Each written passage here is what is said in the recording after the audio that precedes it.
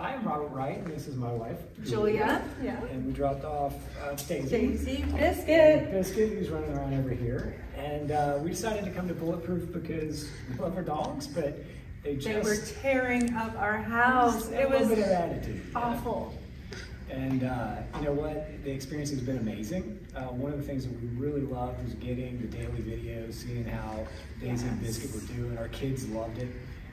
Really kept us connected while they were gone for the training. And just really excited to bring them home, bring them back to the house, and continue the training because we've got a great foundation here, a lot of things to continue to work on, but really excited about it. And Adam and Ezra were great.